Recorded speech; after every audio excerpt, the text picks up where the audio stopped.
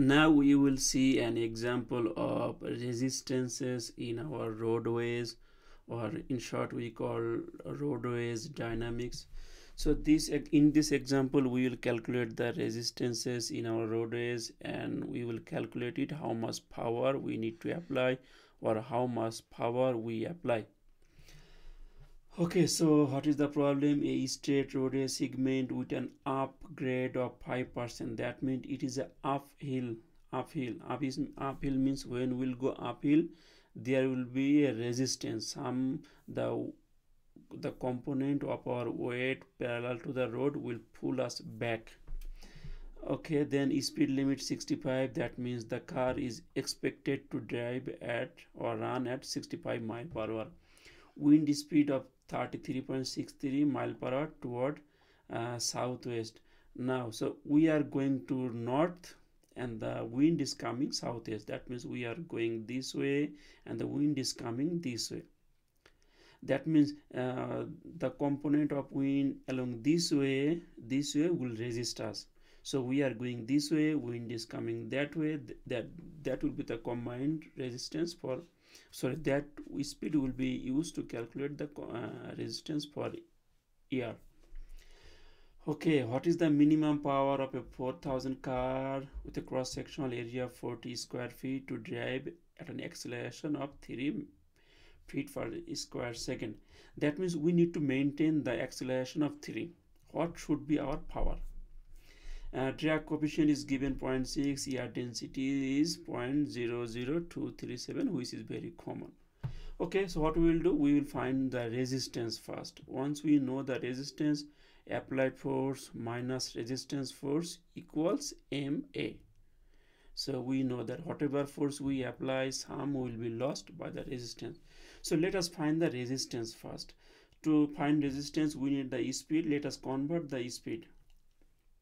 Okay, so here what I did here, whatever speed, so my wind is coming this way and my vehicle is going this way. So what is the net speed, net air speed with respect to the car? So I am going 65 this way, 65 plus, because it is coming opposite, that is my net wind on my car. So this is speed times cosine angle. Cosine angle is 45 because it is southwest or northeast. This angle is 45. It's approximation. If you see other books, they might neglect the wind speed. They either they consider the vehicle speed, or if the vehicle is at rest, they consider the wind speed. Anyone, not both, whatever is higher. So my logic is to consider both, because if I drive faster and if there is no wind means the wind speed is very small. So if I increase my speed, there will be more resistance. On the other hand, if I get more wind speed, I'll get more resistance. So actually it's a summation of both the car speed and the wind speed. Okay, now this speed is given now. What is here? Okay, yeah. So before starting, F minus all the resistance equals MA. So this combined we call effective. So we need to maintain the acceleration of 3, and we know the mass, force is given or the weight is given, divided by G is my mass. So effective mass A is this. That means this amount of force must be available. That should be effective. Then we will consider what should be the applied. That means we know this portion, that means whole portion is known. We'll calculate this on, and this on, then we can calculate this portion. Okay, so we need to convert our speed to feet per second, because in the equation we use feet per second, not mile per hour. So 88.78 mile per hour. Why 88? It is the net speed of the car with respect to the wind, and this is only our car speed. So we convert it into feet per second. Then we calculated our air resistance, which is rho, it is density, and drag coefficient, area, projected area, and the net speed. We found this resistance. Rolling resistance is mu r times w. Mu r is dependent on velocity. So this velocity is only the car velocity. We do not consider any wind velocity here. We do not consider any wind velocity is here. Okay, so we found the rolling resistance, then grade resistance. It is uphill weight times the grade in fraction. So grade is 5% uphill, so it is a positive. So we found 200. So these three are my resistance. So then what is my equation? Effective is applied force minus resistance. We know the effective force. We calculated 373 plus all the resistances. So total I need to apply 1121. Now again, to understand, I need to apply 1121 to produce that acceleration, but this amount of force will be lost. This amount will be lost. Only this 373 will be working to produce the acceleration.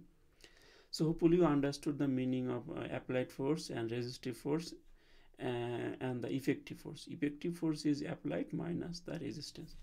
Now the problem is asking what is the power, because sometimes we use power for our car. So when you buy a truck or car, they say that this car has 120 horsepower. That means it can apply that amount of power. What is that power? Power is F times B. We saw it in our work and power chapter or kinematics chapter, that power is force times velocity. So we know the force we are applying, and we know the velocity. Now this time we are applying the car velocity. We are not considering the wind velocity. We want only consider in your resistance, nowhere else. Everywhere is our car velocity, here also car velocity. So we got this amount of pound feet per second. That is the unit of the power for US unit. Pound feet is the unit of work. Work divided by second is power.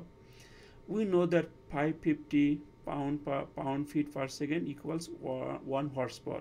So we divide by this to find the horsepower. That means we are applying 194 horsepower. So we are applying 194 horsepower, that is producing this amount of force at this speed. Of this force, only 373 is effective. Everything else is resistance. So hopefully you understood this example. Again, to clarify that when I consider air resistance, I consider both the car speed and the wind speed. Most of the books use only car speed, not the wind, because it is very difficult to measure or predict the direction.